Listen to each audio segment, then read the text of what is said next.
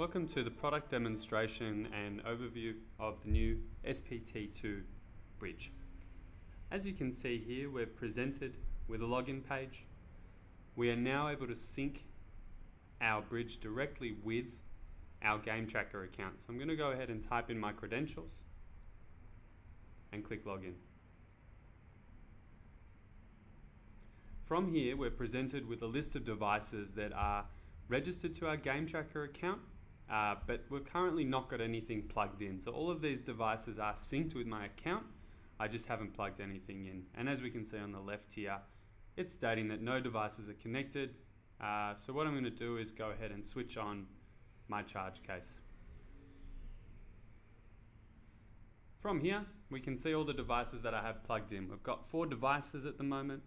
As we can see, one's unnamed and I've got the other 3 named.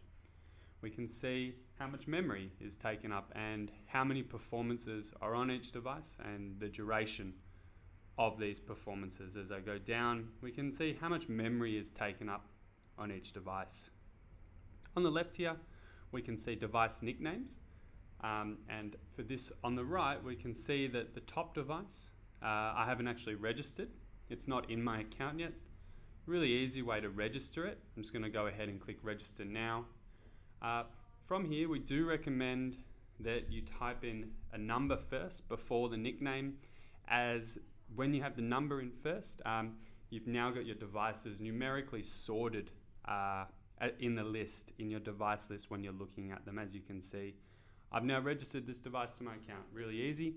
A way to edit the unit name is simply click on that little icon on the left and use that type box to modify the name and just click save. And as you can see, it's that easy. I'm just going to go ahead and do it for my next 2 devices as well. So again, type the number at the start. You can name it whatever you want. And the last one here. Great, so I'm happy with all my devices. They're all ready to go. These events on the units that we can see have actually been automatically detected by the bridge, as I'm showing you on the right. We can see there are 2 events. One of them was on Sunday the 12th of May and one of them was on Monday the 3rd of June. And one of them had 3 athletes in it and the other event had 1 athlete in it.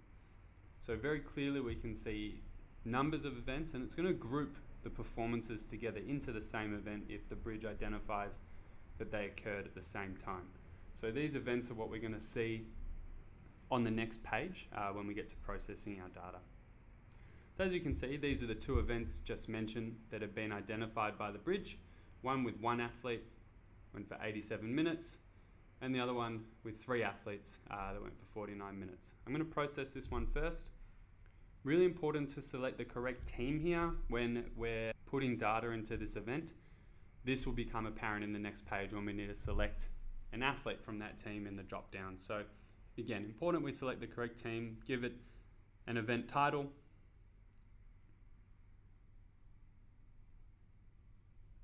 add the correct tags. Looking at a custom tag here, all you need to do is use this type box and type in any free text, any custom tag that you like.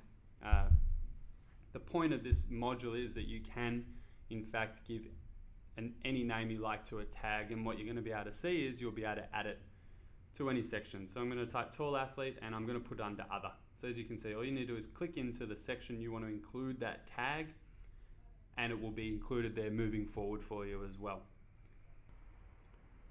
Again, this is why it was important to select the correct team.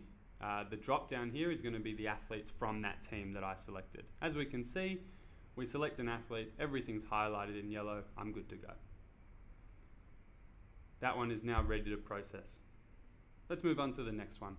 So as we can see, this one had 3 athletes in it that have been identified by the bridge from the timestamps of the event. Select my correct team, add all my relevant tags, put in an opponent name. Again, I'm going to go through and just tag this event. And I'm going to add a custom tag and show you that, again, with any text we type in, we can now add it to any section. So a zone is definitely classified as opposition tactic, so I'm going to add it to that section just by clicking on any spot that I want to put it, and as you'll see when I click it, it's going to appear where I need it to. Opposition tactics, zone. I'm happy with that. I've added all the tags and all the information to the event that I need to. I'm going to hit next. Through to my assignment page again. So as we can see, these are the 3 automatically detected events within that performance. So as we can see, they all line up really nicely. I know they're all from the same event. Now I just need to make sure I go through and correctly assign an athlete to each device. Very clearly see which unit was used.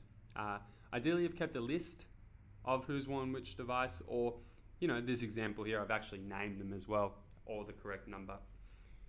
If we go ahead and we select the same athlete twice in an event, what you'll see is it's going to appear in red. That means that it's an overlapping performance and it actually won't let us click through.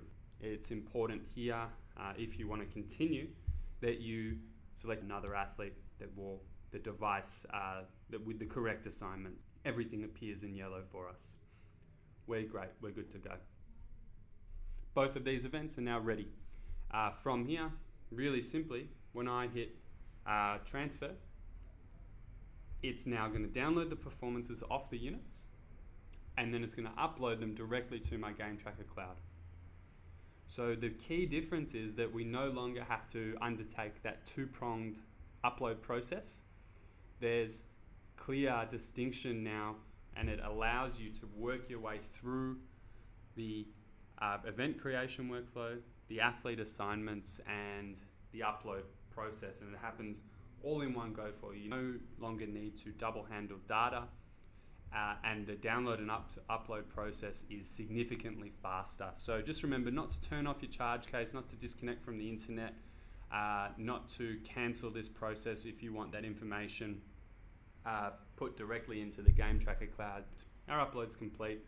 As we can see, each event does say GameTraka synced. All I need to do if I want to view a performance is click on one of these events, and it's going to drop me directly in to that event in GameTraka, and we can see it's now ready to go for analysis. So that's up there ready to go.